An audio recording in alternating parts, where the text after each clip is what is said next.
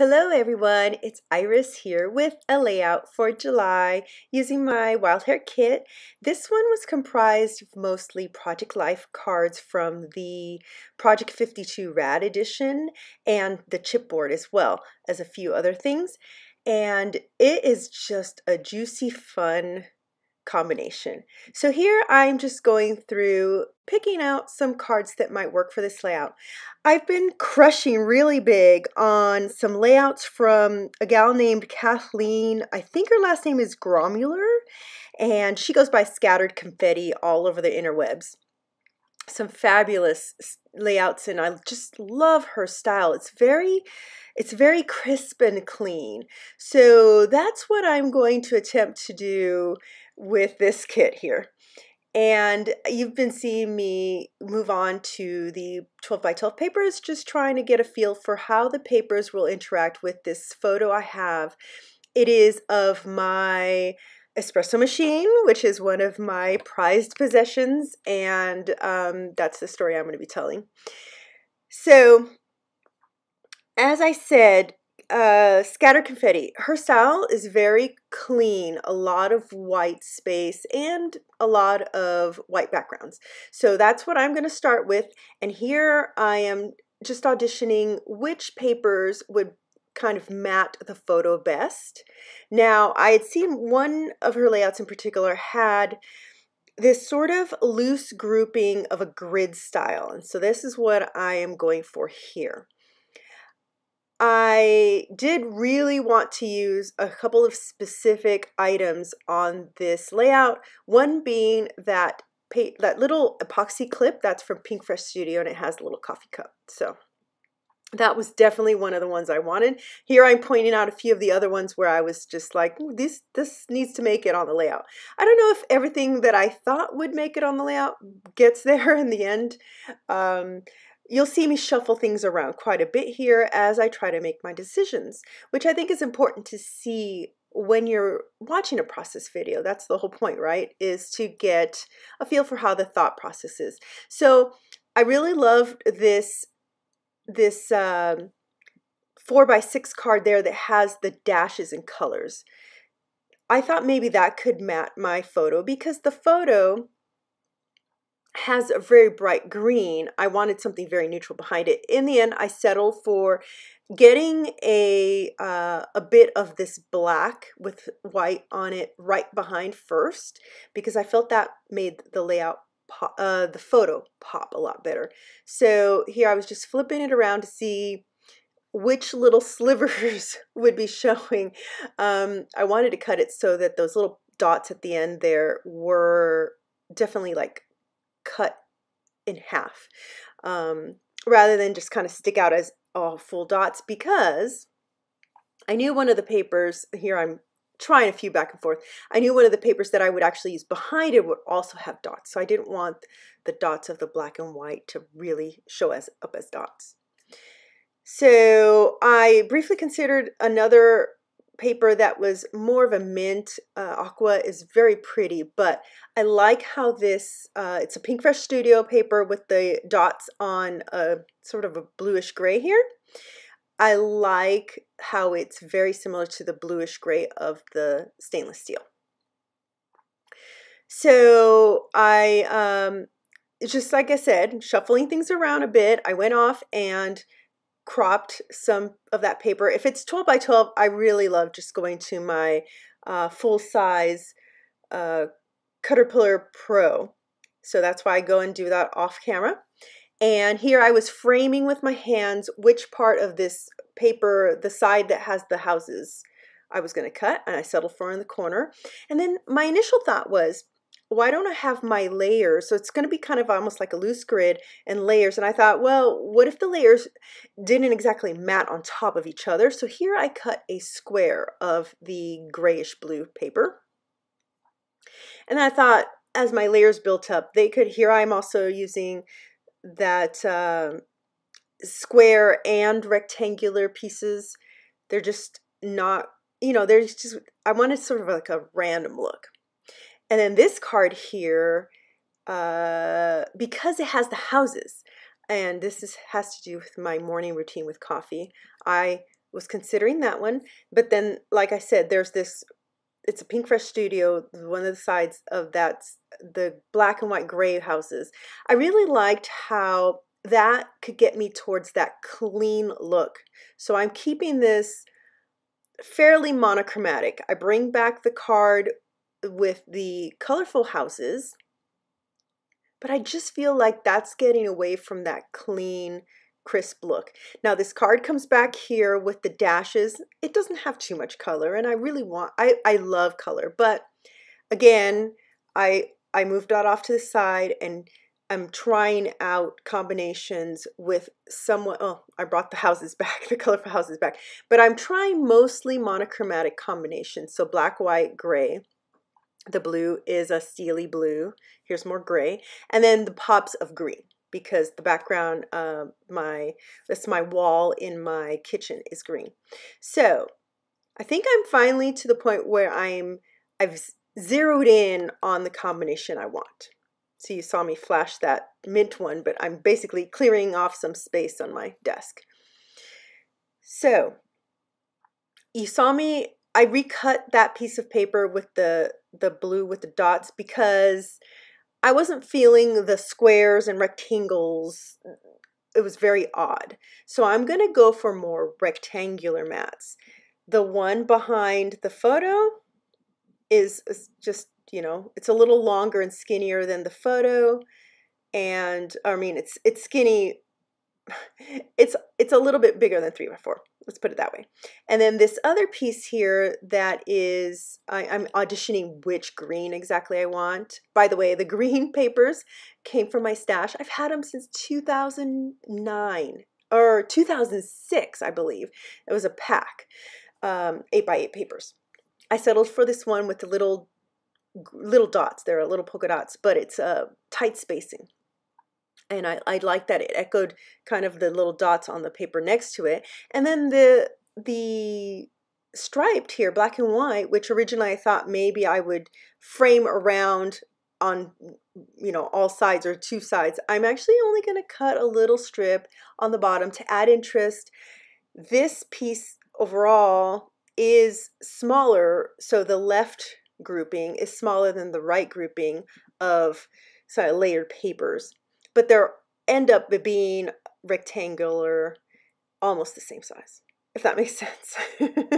And here I hadn't quite cut it exactly, but you can see here. So they're, okay, so the right-hand side is a little bit bigger. The left-hand side is a little bit smaller in this grouping of papers. Each has like a layer, 3 layers.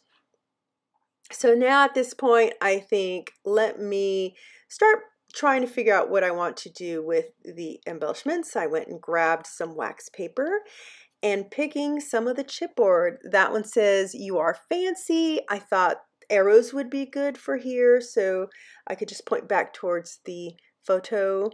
I really like this one that says "currently loving" and the "right now." So here I am building up a grid. And I really zeroed in on that "oh yes" as a titled piece pretty quickly. I like that it's also monochromatic. It's just got like that aqua blue, which stands out from the blue of the dot paper. So now I'm thinking, well, where do I want each element? Was considering up there, the "oh yes" up there.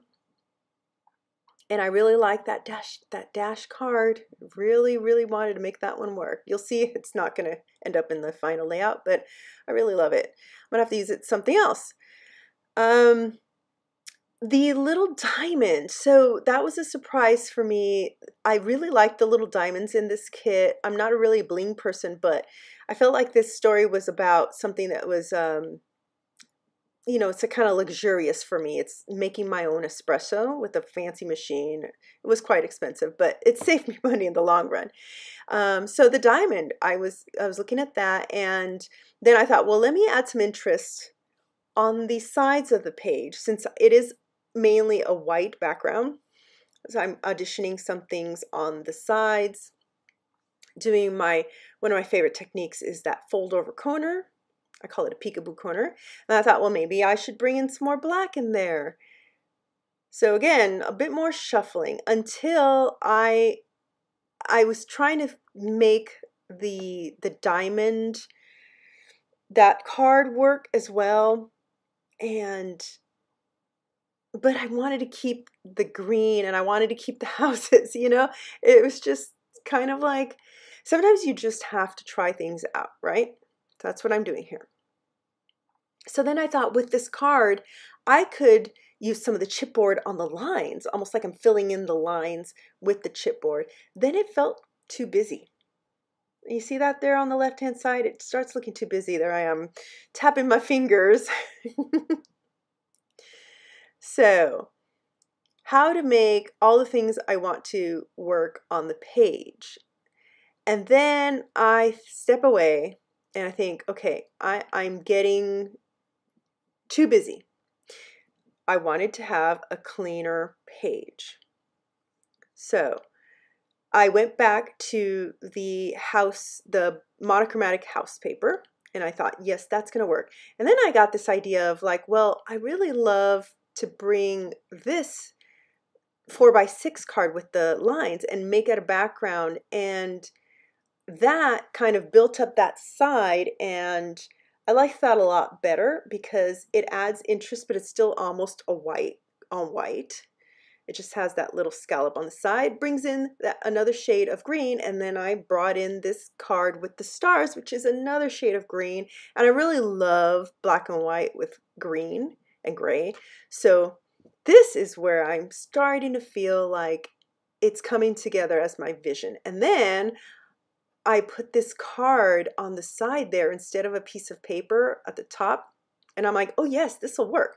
So I cut away because I was practicing over and over stamping with some new stamps I got from Studio Calico. And this is what I settled on. I brought in the stamp set, it's about coffee, and that piece of paper that I cut with the houses, the black and white gray one, I loved it, but it had a little bit of too much white space. So I went ahead with this Color Theory ink. It's called Gray Area, so it is a darker gray, but you can see here how I'm stamping off first and then stamping on my piece so that it's a lighter gray, and I'm just filling it in a little bit. I didn't want to overpower the actual paper, but I wanted to add a few more little details, and I thought the coffee stamp was a good idea. Then I also, as you can see on top, printed some journaling, and then I'll put that on the top, the little stars. That is also a Project Life card. So if right now, as you can see, I have that lined with the little citron green scallop, that's a Project Life card. The top one with the stars, that's the back side. There you go, you can see the front side of a Project Life card. So there's two so far. And then see how I condensed it down? I didn't make a grid of 4. I've condensed this down into some kind of sloppy layers, and it forms almost like a triangle. You see me, I did my hands almost like a triangle. So I like this configuration. I like that it's asymmetric. And now I'm going to work on adding interest to the sides. So here I am using the Project Life card that has the little diamonds to the corner here, and I like it peeking out like that. I think that's pretty fun. The paper I think would have been nice too, and it would have tied into the paper in the middle, but here's where I got this other idea, is because I used that little smidgen of Project Life card with the diamonds up there. I thought, why don't I do some more peekaboos and I didn't rip the paper. I cut the paper and folded it over. How about I do some more peekaboos with more Project Life cards? And this is where I'm going to bring in more. My total is 5 Project Life cards on this layout. And man, that was kind of fun. That was fun. That was a fun kind of like aha moment. Like, why don't I just put more of these behind here? So that's how I'm adding interest to a white background. At least that's one of the ways I'm adding interest, because I will be doing some splatters. So here I go. Here is the third area. I like to be asymmetric, and off-centered. So I'm doing 3, just trying to cut that away. I didn't want to tear it. I wanted it to be very clean still. So just did a little slit down the middle and fold over, and I will be using my tiny attacher to attach those folds down. So I was looking at this, I was putting down my journaling and then the chipboard that I decided to keep. So here we have a title that says, "Oh yes, this is the best," a big title and subtitle. And then, oh, here I had to move things over because I did add to the corners there. Now I felt like everything needed to shift over to the left because it was getting right side heavy. So that's what I did there. All right, so I have the "Oh yes, this is the best" as a title. Oh, that's right. Okay, so I started off with some staples that are full-sized because they're black staples. And I thought, I think the black will work really nicely. And then I put them on here, and here's where I pause. I'm like, oh, I don't like these at all. I've really gotten used to the tiny attacher staples, they're much cuter. I felt like these were too big. So here I am undoing all that. So I cut out the part where I was removing the old staples, and somehow I lost some footage. So I'm gonna have to catch up on what I did. I went ahead and used the tiny attacher staples on those folded areas, and you can still see little dots from where the bigger staples were, but I'm okay with that. I went and with my machine stitched around the rectangles, the 3 main rectangles, and I also added splatters and the chipboard. I placed them in their final spaces. Now here what I'm showing you is I reprinted my journaling. I had it attached to a piece of fairly thin cardstock to go through my printer, the Epson PM400. But here what I'm doing is, you can totally not see what I'm doing. I'm trying to show you that I have 2 types of vellum, and one is thinner and one is thicker, and you can see, oh, it doesn't capture it on the camera, I don't think. One was thicker, one's thinner.